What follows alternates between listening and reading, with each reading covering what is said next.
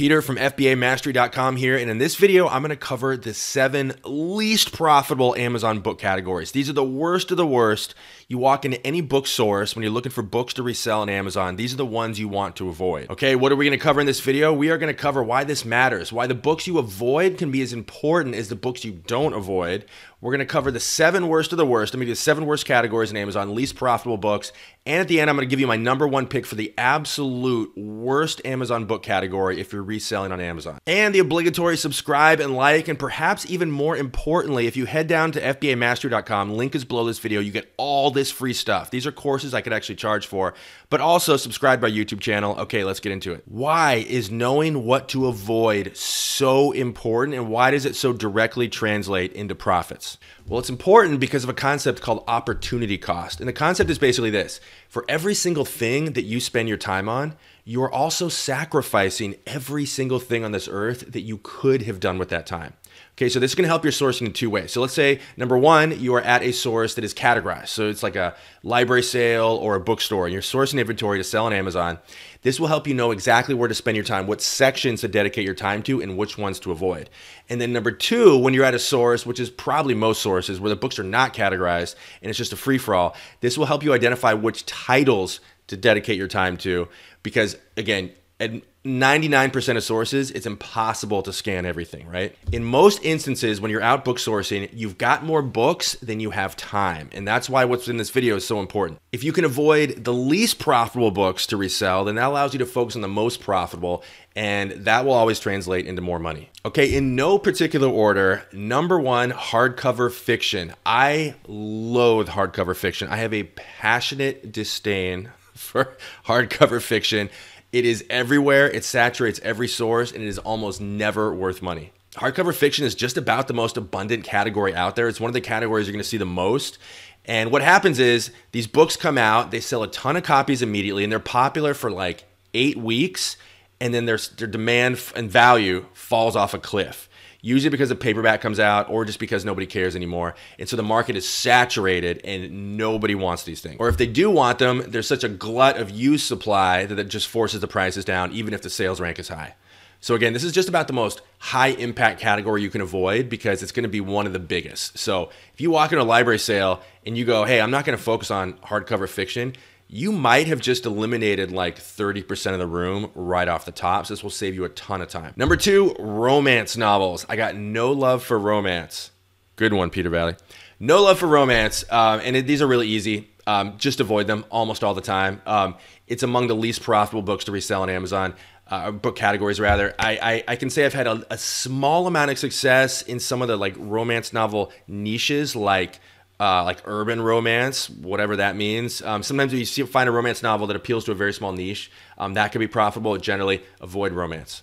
#3, mass market paperbacks. These are those little romance novel sized books, but they cover every single subject imaginable. The little tiny paperbacks, almost always avoid. I'll get into some exceptions here in a second, but among my least favorite categories. The dimensions, to be specific, are 4¼ by 6.87 inches. Those are the exact dimensions of mass market paperbacks.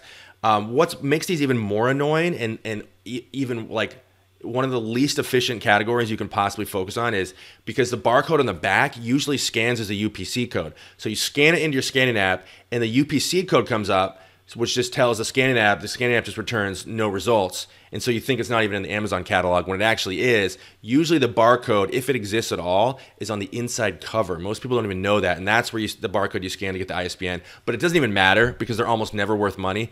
The one thing I will say about this category is when there is an exception and there is a mass market paperback that is worth money, it can be worth major money. Like some of these are worth serious money. So the exceptions can pay off and potentially offset all the negatives, but really I would say avoid this category. #4, computer books. I almost didn't put this one in because it's not exactly a huge category you're going to see a lot, but man, is it almost always a waste of time. These books become obsolete so quickly, as you can imagine. Whether these books are covering the software side of things or the hardware side of things, everything in technology becomes obsolete very, very quickly.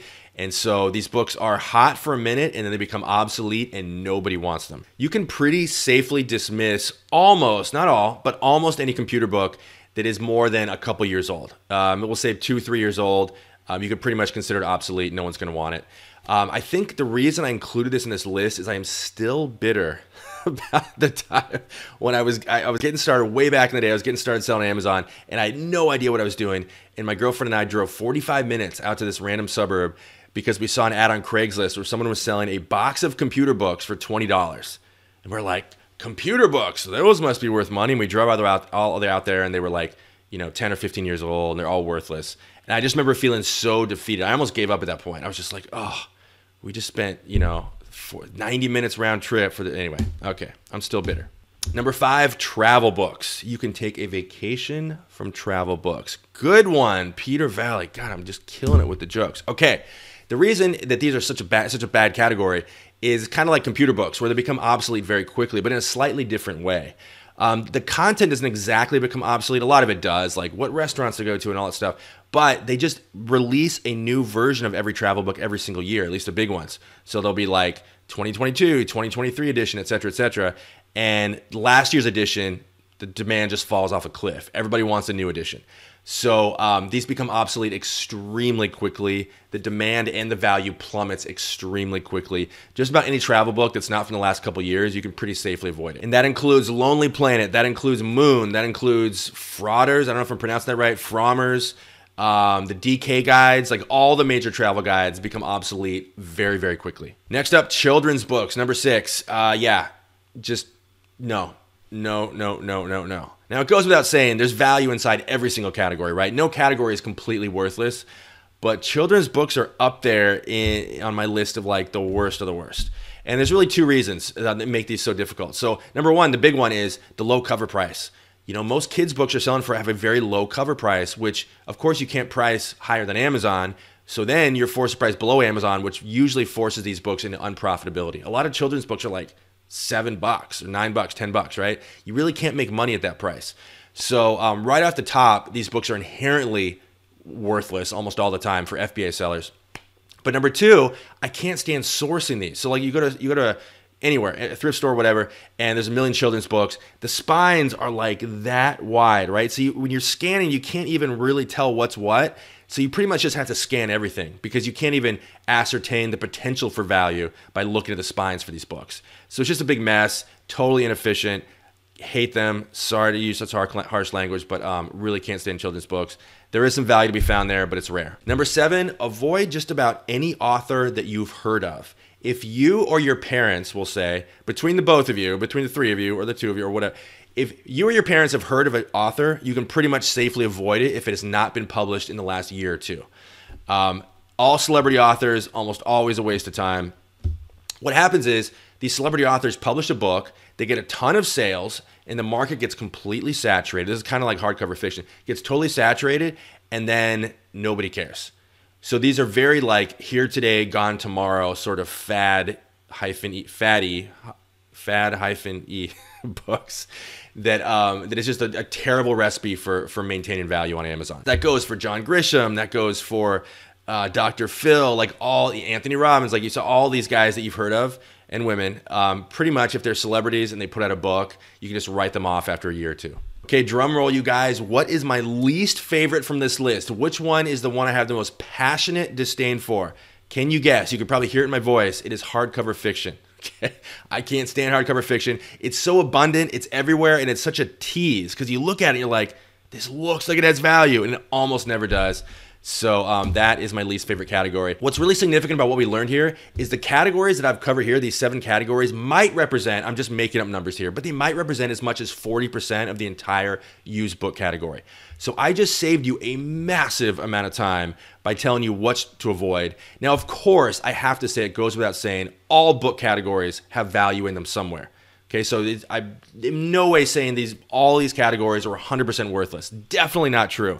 But you can make your sourcing so much more efficient by knowing what to avoid when you're in situations where you have more books than time. Don't hesitate to reach out, peter@fbamastery.com. Lastly, you guys, you can build an entire business off of what I give away for free. So head to fbamastery.com right now. There's a link below this video. Get all this free stuff. And also don't forget to subscribe to the YouTube channel. Thank you guys for watching. See you in the next one.